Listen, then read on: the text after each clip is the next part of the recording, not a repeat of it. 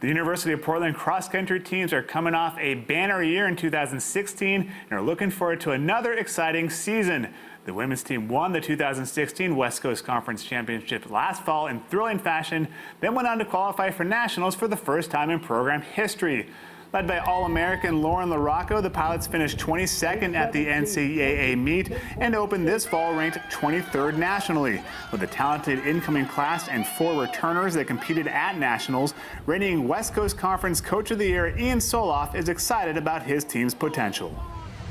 This year we have some new talent that came in. It's really exciting.